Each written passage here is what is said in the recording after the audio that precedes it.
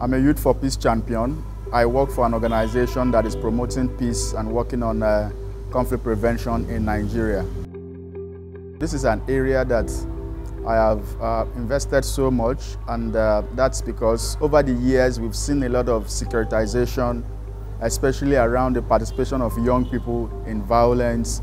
Over time, young people have been tagged as victims and perpetrators of violence, not just in Nigeria, but it's a global phenomenon. So I've been working to ensuring that rather than seeing young persons as perpetrators and victims of violence, but we can leverage on the huge resources and potentials that they possess, to contribute to peace building. So this is an area that I'm very passionate about.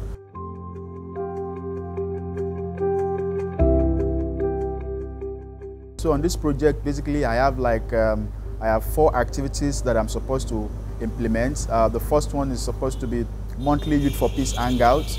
The second one is advocacy visit to relevant stakeholders working on peace and security. The third one is social media campaign around peace and security issues. And then lastly is the international commemoration of the International Day of Peace. Every month, we gather young people across Abuja between the ages of 18 to 35. We discuss critical components of peace and security in Nigeria and how young people can fit in, what young people can do, how young people can contribute to the electoral process and ensuring that there is no violence.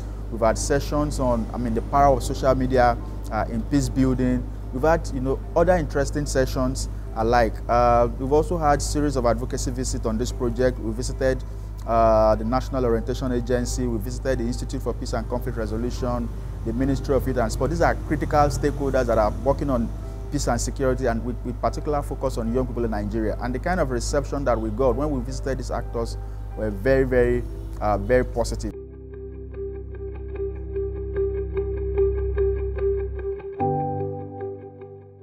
We started this project at a time when the federal government of Nigeria just adopted a national action plan on youth peace and security.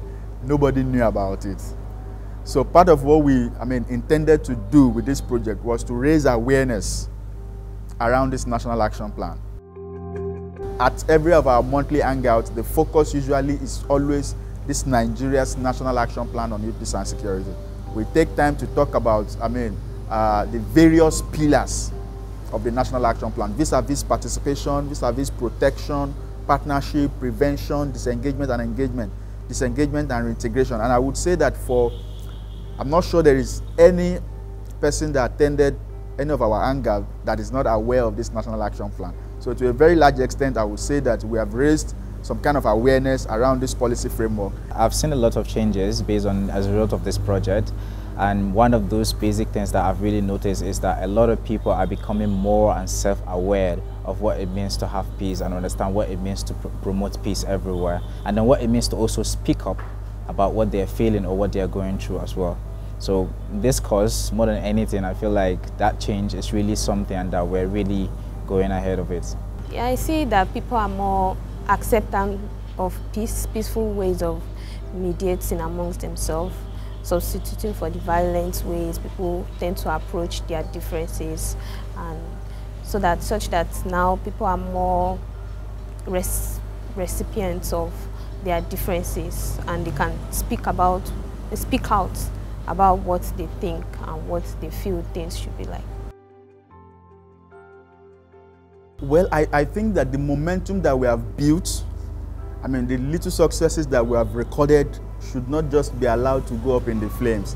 I think that there should be some kind of mechanism to ensure that, this is sustained, maybe not by us, maybe not by me, maybe not by this set of advocates, but that the momentum around youth peace and security issues in Nigeria is sustained. It's very, very, very critical.